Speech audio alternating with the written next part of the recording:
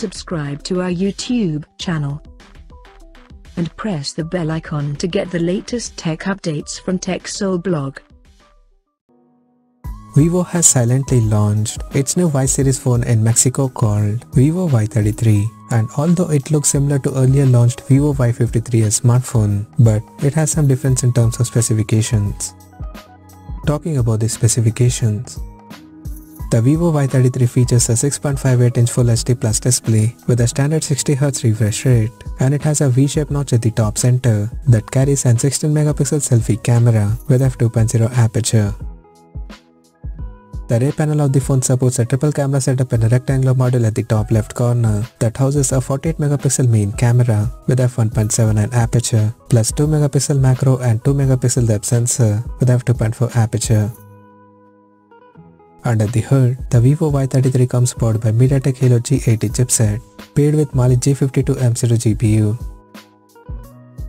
In terms of storage, the smartphone packs with 4GB of RAM that can be extended up to 0.5GB by using internal storage, and it has 128GB of onboard storage, which is further expandable up to 1TB via microSD card slot.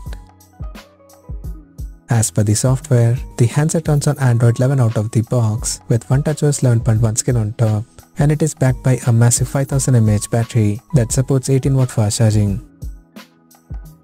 Additionally, the smartphone features a side-mounted fingerprint sensor for authentication, and it includes multi-turbo 5.0 plus ultra game mode feature for better performance. The connectivity option on the phone includes 4G, dual-band Wi-Fi, Bluetooth 5.0, GPS, FM radio, 3.5mm headphone jack, and a Type-C charging port. The physical dimensions of the smartphone measures at 164 by 75.46 by 8.38mm, and it weighs around 491 grams.